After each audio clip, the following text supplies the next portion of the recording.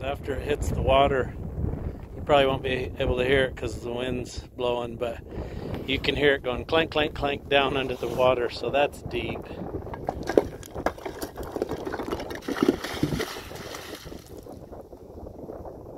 Clank, clank, clank. Here. Can't hear it anymore.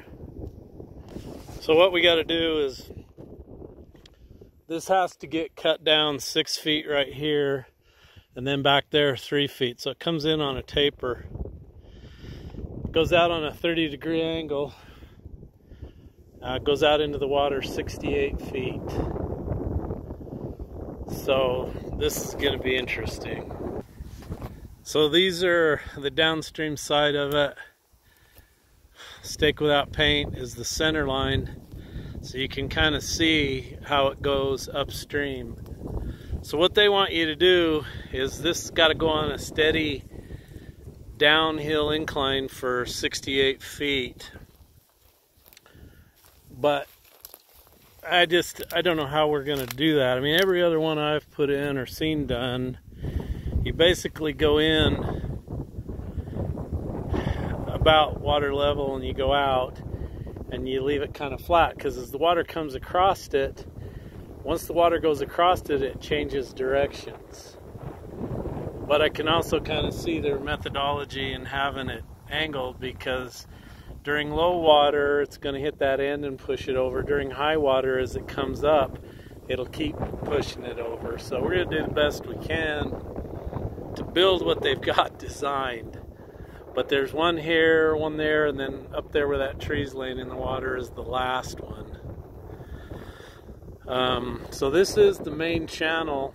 Up there you can see the different branches. There's a channel that comes over this way, one from over there, but this is all the water that runs through here.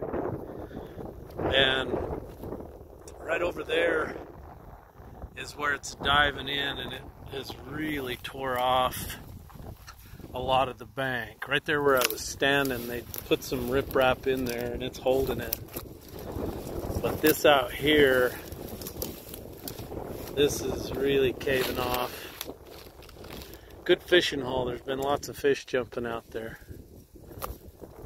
And you could see it tore they had riprap here and it tore it off. Now, the other thing you can do, and then you don't need a permit, is stack all your rock right along the bank, and then as the river comes along, it falls in. But the problem with that is it's going to fall off it a little at a time and probably take it away. The other way you can do it is just dig a big trench and put all your rock down deep, and then as it eats the bank off, it comes up to the rock and it stops, because your rock is deep, and that's that.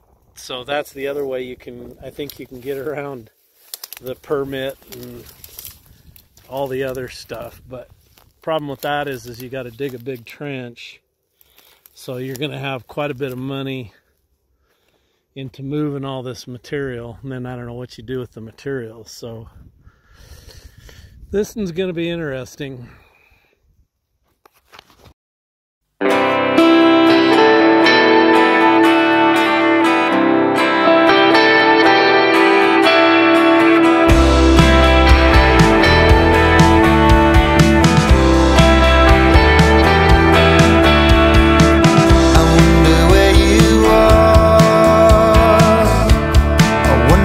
What you're doing now, and how you are.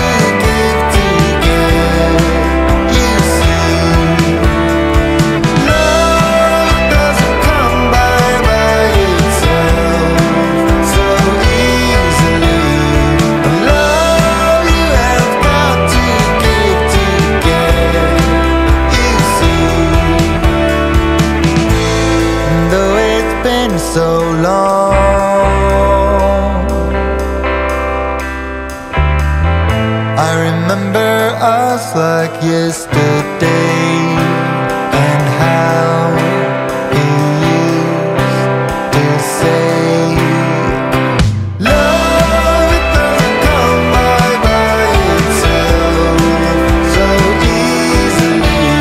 The love you have got to give to get, you see. Love, it doesn't come by itself so easily. The love you have got to give to get, you see, my love.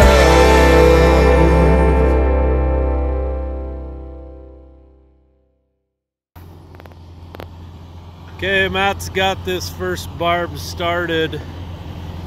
So we got to get the 88 up here to bring him rocks. So right now he's just taking what he's got here and throwing it out and then coming down and getting it out there.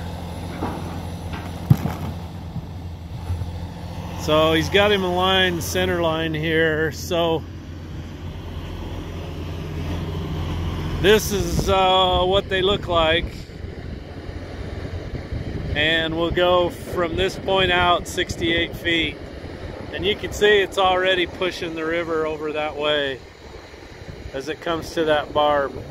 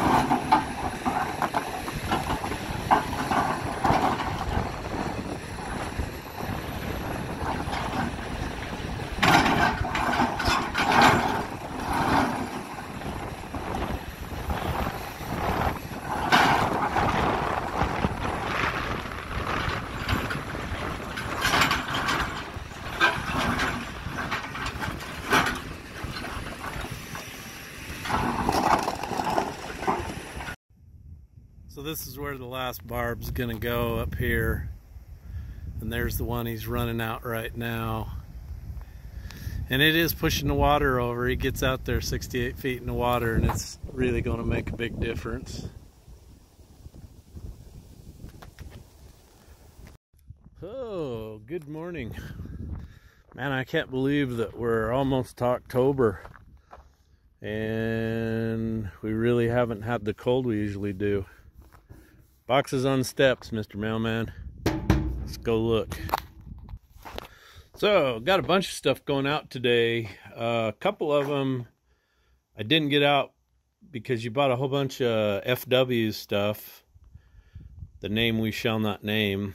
And I was out of stickers, so I wanted you to have the stickers. I put free stickers in everybody's stuff, so just remember that. You buy something, you get stickers. So I got a box going to Margot Green, out of Leesburg, Virginia, John Cook out of Vallejo, California, Don Evans in Hiawatha, Iowa, and William Boaz in Walworth, New York. Thank you, William. Yours was one I was hanging on to. Garrett TB from Coopersville, Michigan. Justin Stilger from Corydon, Indiana. Daniel Fett, is that Fetsy from Baldwinsville, New York. And David Durr from Newmanstown, Pennsylvania. Hey, somebody said I shouldn't show your addresses. And that's probably true. It's probably really dangerous because for those of you that bought FW stuff, I bet you people are going to come to your house and break in and steal it. So arm yourself. Anyway, thank you for buying that. Hey, I want to show you something. So in the house here, I got shirts and I got some more hats. I'm out of stock on the black hats, so I'm going to get some more of those done. I don't have enough of everything. I ordered, there must be a run on shirts, these Gildan shirts, because man, they're like out of stock on everything. So what I wanted to do was restock a lot of the Anderson ones that I'm out of, and then I want to get some Jpaydirt diesel power ones made. And so as soon as those are done, I'm going to show you those. I think you'll love them. So I got Jake's loader over here. I got Scoopy over here. We need it up there on the river to carry those rocks and freight them to the excavator. But something's going on up under the floorboards, and I'm pretty sure I know what it is. There's some hard metal lines to the neutralizer brake valve over to the park brake control, and a lot of times they get holes rubbed in them, or they just vibrate for 40 plus years and they break. So I gotta fix that. And so I wanted to use the steam cleaner, but we've been having troubles with the unloader on it, and I took the unloader out and tore it all apart, cleaned it up, cleaned the springs, put it all back together, and it worked for a couple days or so, and then it quit. So I had to put a new unloader on it. You know, this has been the best dang steam cleaner ever. This is like a 1986 Hotsy. It had an 11 horse Briggs & Stratton on it that it was just plumb wore out, so we put the Predator on it. Probably should have bought a Honda. Anyway, it's been a good machine. It's still got the original pump on it. So I've got me a new unloader in there, and I've got to take it out and get it adjusted. I really need to put a gauge in here and get it set up to the right pressure. So anyway, you know, it's like things break. It's like I'm always fixing something. It's really cool when things last like this. I mean, that's just awesome. But anymore, it seems like you just always ending up fixing something. Always. It just never ends. So you're probably asking how come I'm fixing Jake's loader. And Jake is not going to be able to work for a while. He's had a little accident with his hand. So he's got to get that worked on and fixed. He's going to have some recovery there. So it's down to me and Matt. And we got a whole bunch of crap to do. I sure hope the weather, I hope all of October is good and we can even go into November. But you just never know. So anyway, the drone video, in this video, a little bit shaky. It was blowing like 25 plus miles an hour. I shouldn't have even been flying, but I did it anyway because I wanted the footage. I need to get a new drone. Mine's really hard to control anymore and hold it steady. It just, you know, that's another thing. Electronic stuff, electrical things, it just wears out. After so long, it's just kaput. So I got to get me a new one. I think I'm going to get me a Mavic. Anyway, it is a beautiful day today. You can see the sun coming up. I'm going to run off, go look at a job, and then start tackling a million other things I got to do. So, I get up every morning at 5 a.m. It's kind of nice. It keeps you going. As long as you got stuff to do, you can't think about your problems. You can't get depressed. You just go, go, go.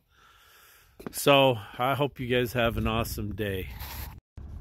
Hey, I'm going to stop showing you these gate posts. I'm getting banged about not having my gates done. It's just, I have millions of things to do, and it's like, you know, I wanted to get those posts painted, and then I thought, oh no, if you paint them, you're gonna end up welding on there, doing something. I think I better just get them painted this weekend while I still got some warm temperatures, and then fix whatever I mess up later. But yeah, I know, it's one of those things. At least I got the poles in the ground, you know. Oh, and one more thing. Paging Danny Toner. Danny Toner, please come to the front desk. Hey, Danny, I can't find your phone number. I need to talk to you. So if you got my number, call me, text me, or email me your phone number. I want to talk to you, sir.